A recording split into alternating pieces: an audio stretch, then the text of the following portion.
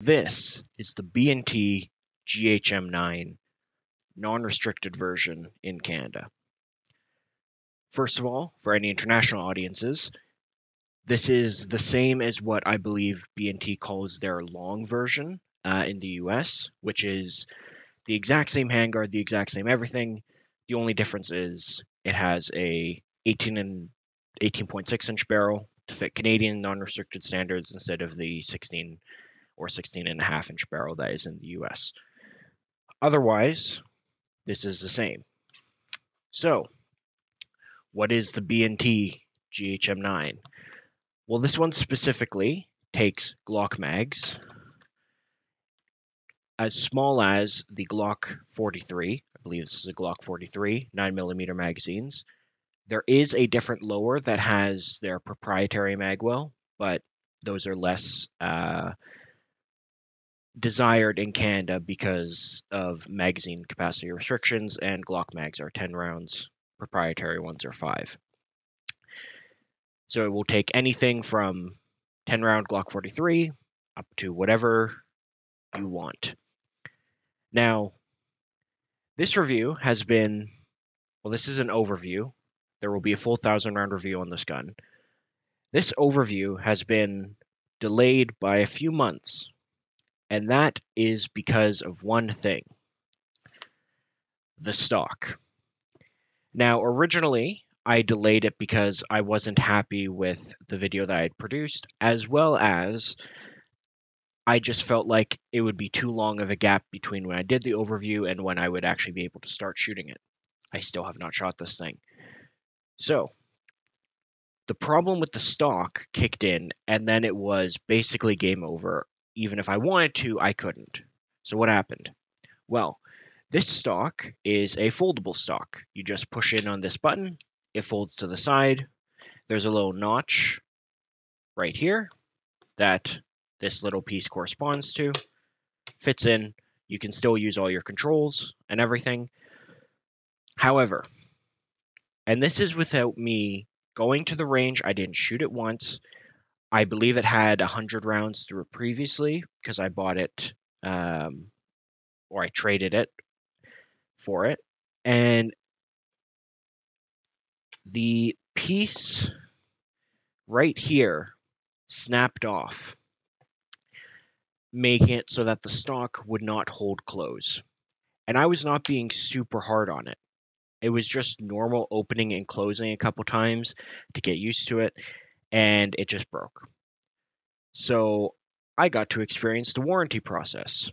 Now, in Canada, the warranty process is done through Wolverine Supplies, as they are the importers.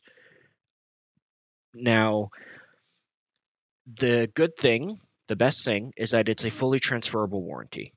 I didn't buy this firsthand. I got it from a trade. I had the original proof of purchase, which was at RDSC, and Wolverine Supplies accepted it, and everything was fine. I had to pay to ship the original stock to Wolverine Supplies for some reason, but other than that, they sent it back for free. The stock was replaced for free.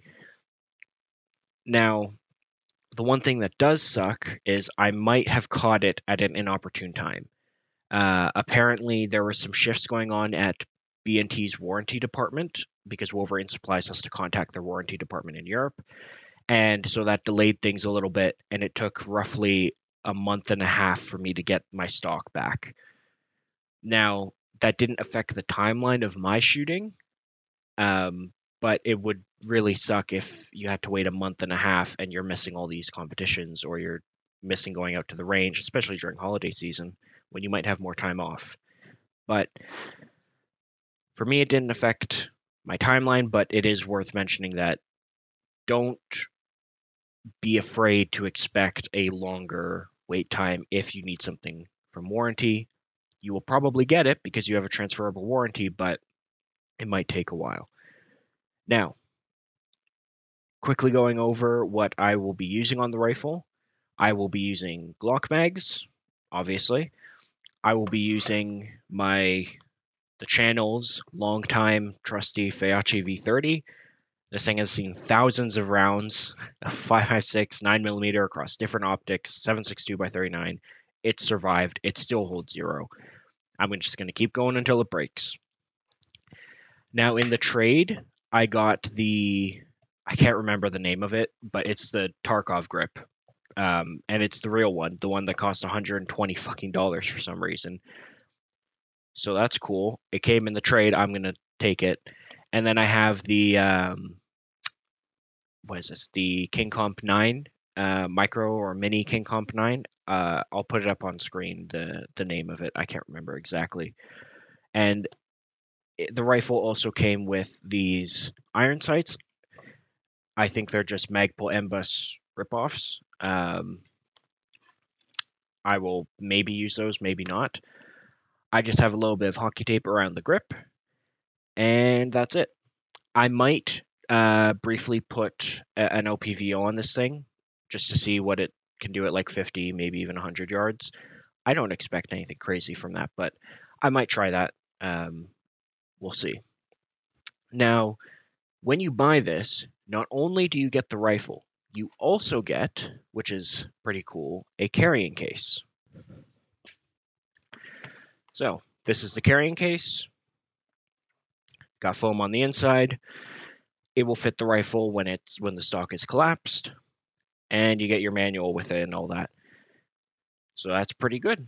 For the price, at least you're getting something extra. A nice carrying case is always a benefit. What is the inside of this thing like? Due to policy, I can't show myself taking it apart, but I can show it once it's been taken apart, and I can tell you to just Google the manual on how to take it apart. It's the easiest gun I've ever had to take apart. It's literally these 3 pins. That's it. So, if you really want to know, go look at the manual. Pretty simple. They have pictures.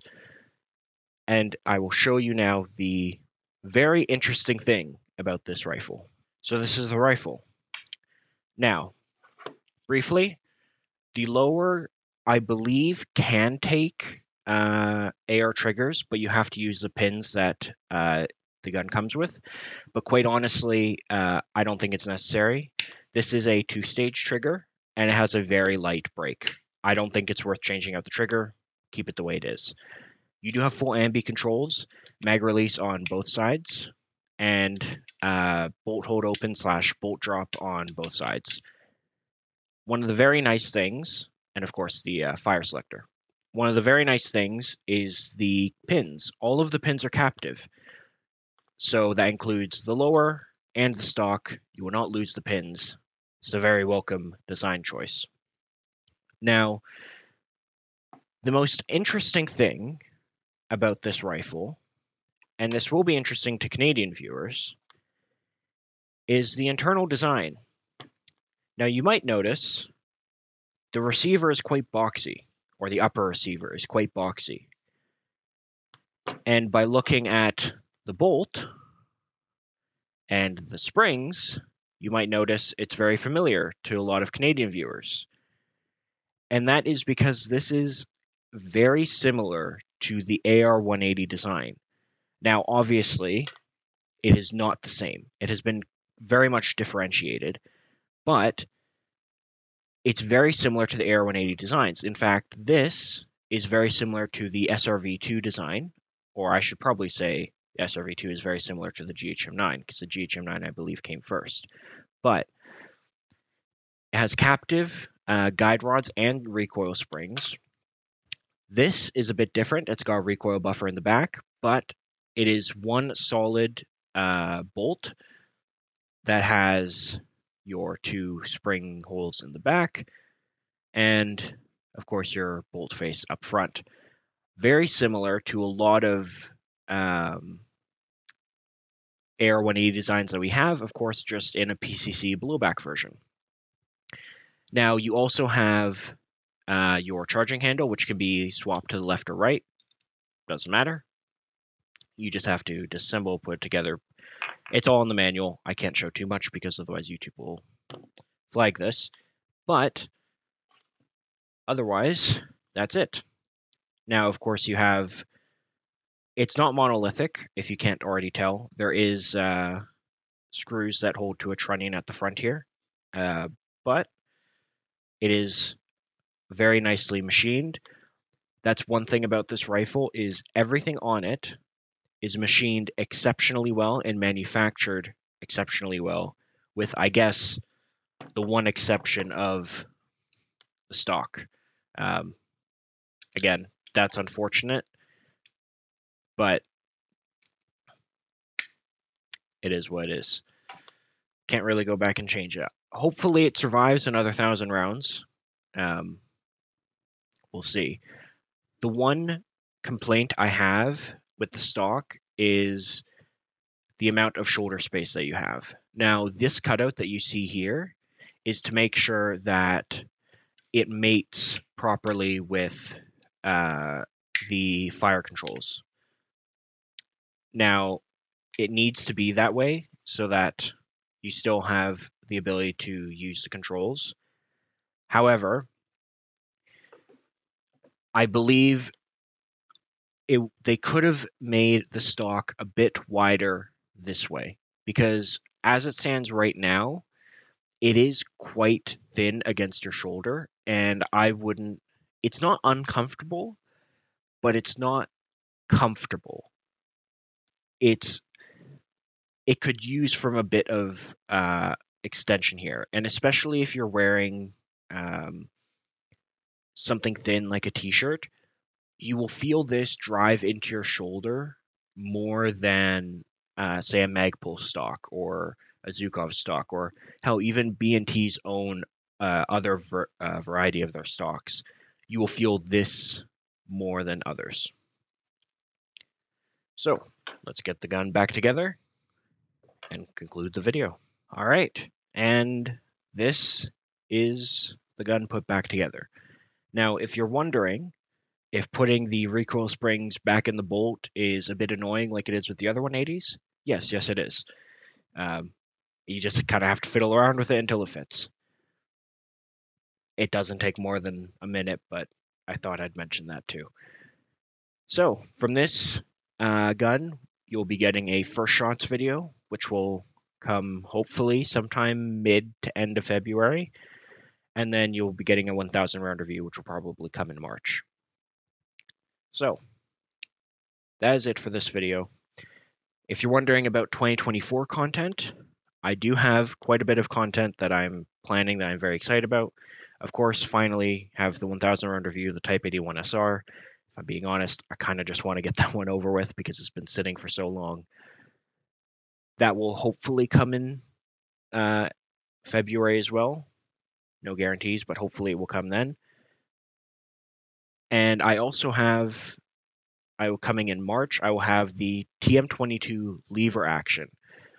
I'm very, very, very excited about that. It's finally hit the Canadian market. It's a decent price. It's actually quite a good price. Very excited to bring that.